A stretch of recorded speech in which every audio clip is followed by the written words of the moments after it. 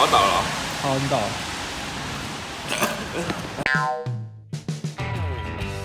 哎，你不能动了，不能动。你只有眼睛，就是你是重伤，快死这样。开，然后要转动。你就是不能叫啊。你眼睛是要睁开的，然后用眼神示意我说好痛，快点帮我叫救护车的那种眼神。我们现在来到了户外，我们要随机访问路人，看路人对养猫有什么看法。我们来采访这位路人。这手上的书，这个书是《猫永远是对的》，是志铭与狸猫的第4本著作，而且听说现在2月9号就要开始上市了，随书还便利贴，这本真的是对猫。折起来像很死的很奇怪，它折起来。那你不能动哦，手不能动。我手不能动。你眼睛睁开就好，就假装重伤。不能动，当然不能动。可是你一直动就不是像死掉的。行，我要表演了。人就是要表演的，随便你。还是你用眼神表演说哦，快死了！我看不到我的眼睛。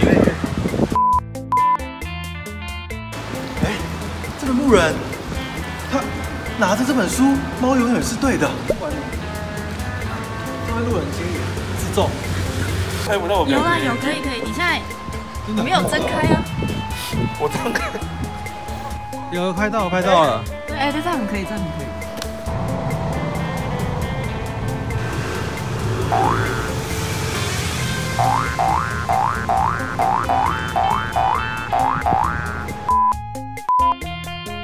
2018年，坏猫咪当道，听说这户人家非常的养猫的人越来越多了，但也传出非常多养猫而带来的灾情。简一点好了，但也传出许多重大灾情。我把它给关起。然后电影进去，把它带去楼上吧。所以他会不会欺负我？应该还有3只还好。妈妈，那露露都在干嘛啊？她在玩。对，她要进去了。唱一段拍好久。我觉得那句那个什么，同时传出多起重大灾情，这句话很好笑。2018年，养猫的人越来越多，当然也传出许多重大灾情。今天我们来到黄阿玛后宫生活，听说他们非常的可怜。让我们来听听他们的健身。今天我们来到黄阿玛后宫生活，听说他们非常的可怜。让我们来听听他们的健身。猫咪真的是很可怕，人类真的不能随便养猫。那我换衣服了。好，你画。哇！想要我做什么？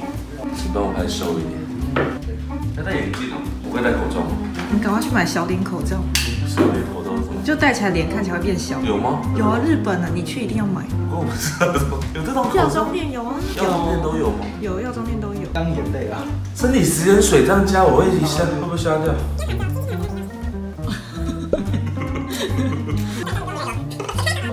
然后戴这个眼镜。哎，你会变硬吗？对。所以我会这么瘦，都是因为他们。所以我会这么瘦，都是因为他们让我。然后后面。对。哦，露露，都是他们害的。在干嘛？吵死了！好像打嗝哦。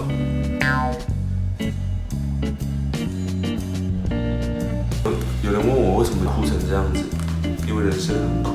然后阿玛吃好多哦，我都快要被吃垮了。所以我主张，猫咪永远是错的。要激动一点。猫咪永远是错的，只有你是对的。你们都不知道我喝过猫尿，而且还在冬天。你还在笑哎！你们都不知道我喝过猫尿，而且还是在冬天。猫咪永远是错的，强烈一点，是错的。不要哭啊！是错的。羊水都快没了。噔噔，就是我们要用来做去背用的。待会如果猫咪它们在绿幕前面，我们就可以把它的背景改成是别的东西。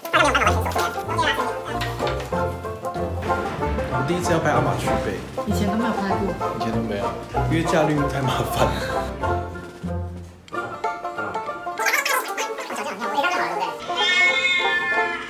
你要放他的声音先，可是他好像没反应。完全不理我哎，阿玛，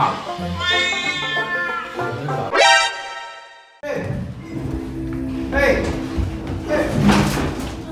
好激烈哦！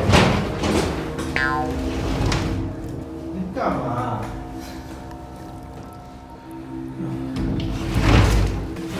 吵死！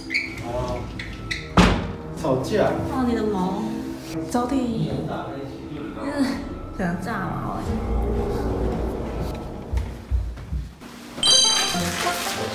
怎么不吃？不吃。啊。妈。不要走，记得咬住狗，走吧。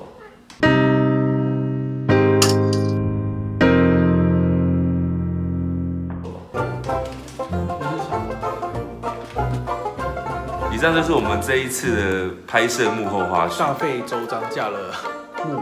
对，大家只看到短短几分钟，可是其实我们花了一整天在拍，我真的非常。这个时候书应该快上市。上了吧？